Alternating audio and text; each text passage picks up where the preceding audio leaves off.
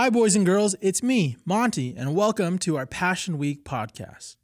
This week, we're going to take a look at a few individuals who were there during the Passion Week. We're going to discuss who they were, the role they played, and the decisions that they made that eventually led to Jesus' crucifixion. I'm joined again by Frankie, Lenny, and Earl. Say hi, guys. Hello. Hi, dude. So today, we are going to talk about someone who was very close to Jesus. One of his own disciples. Anyone want to take a guess? James? Not James. Mark? Mark was not one of his disciples. But any other guesses? Judas? Judas, that's correct. Dun, dun, dun. Thank you for the dramatic effect. We're going to talk about Judas. So when you guys think about Judas, what's something that comes to mind? Well, Monty, I think of someone who was chosen by Jesus to be his disciple, but ended up being a traitor. Yeah, when I think of him, I think of somebody who was trusted enough to be in charge of the money of Jesus' ministry.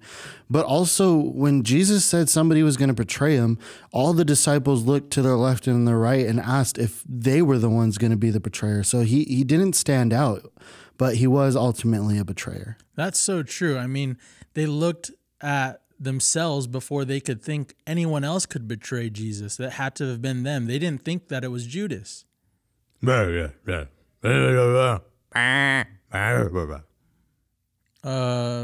what did Earl say? He said, yes, he also agrees, but when he thinks of Judas, he thinks of him as a wolf in sheep's clothing. Oh, that's what that sound meant. All right, so when we think about Judas, those are some of the things that come to mind. But when you look at the events that led to Jesus being crucified, you have to look at Judas. What role would you say that Judas had in Jesus being crucified? He was a betrayer.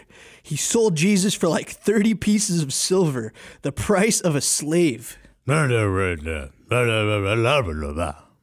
Earl wants to remind us the things that Judas did were prophesied in the Old Testament. And I think about how Judas allowed himself to be influenced by the devil rather than listening to the words of Jesus and everything that he was taught prior to this point.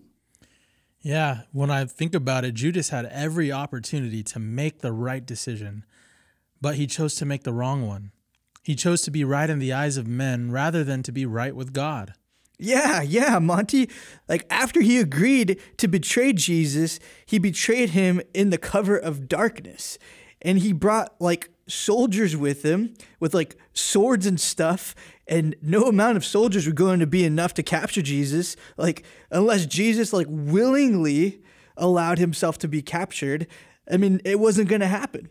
Right. Like, when I think about it, he had torches. They had a bunch of troops, but that's under the assumption that Jesus was going to run, that they would have to look for Jesus, that Jesus was going to hide. So it clearly shows that he didn't understand the character of Jesus.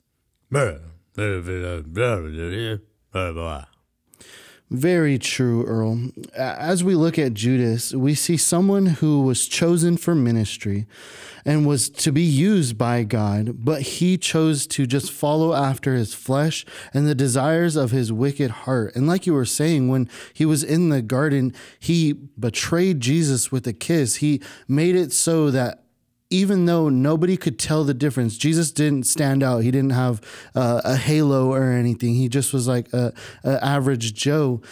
But Judas chose to betray him as a way you would greet a friend, because in that time, a kiss on the cheek was like how you would give somebody a hug. It was to be a warm embrace, and he chose to betray Jesus in that way.